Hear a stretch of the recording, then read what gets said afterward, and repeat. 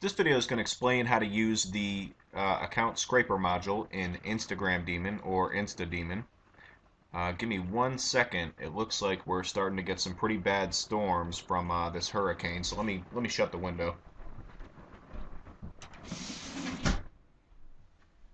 Okay.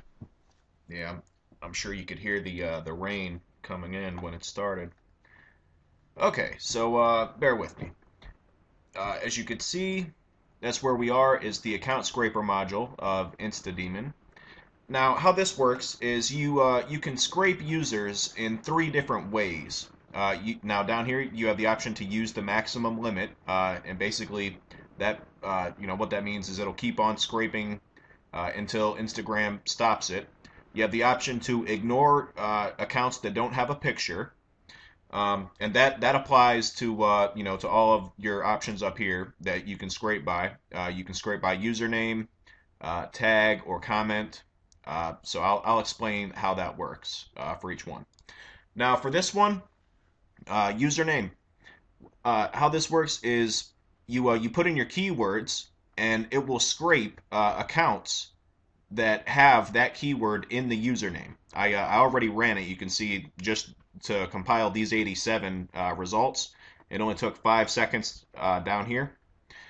But yeah, you can put multiple keywords in here, and it will go and it will scrape a list of usernames that contain that keyword. So now once you have these, you can click on save. You have the option to save only the username. You can save the user ID and the username, or you can save all of the columns to a text file.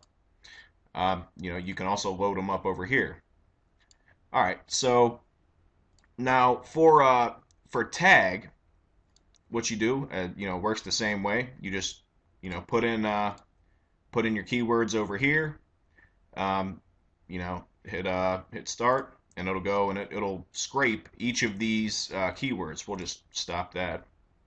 But yeah, and you can see it'll go and scrape the usernames of people who have that hashtag in their comments or images or uh, you know what I mean. All right, so wow, this storm is really coming down, so I got to get this video finished up.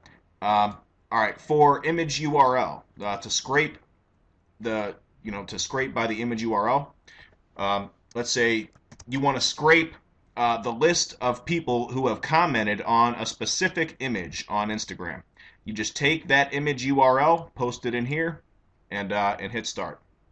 And you can see this one. It's only got a couple of comments on there, but it will go and it will scrape the user ID, the username, and all that good stuff. So oh, also now when you're scraping the users from the comments on an image, you have another option down here that you can make sure that it includes people who liked the image. So if you want to do that, just make sure you check that box. If not, uncheck it. And same as before, you could save your results. And you can remove all duplicates. Obviously, there are none on this. But yeah, that's basically all there is to it. So thanks for watching. I hope this helps explain how this module works. And yeah, thanks.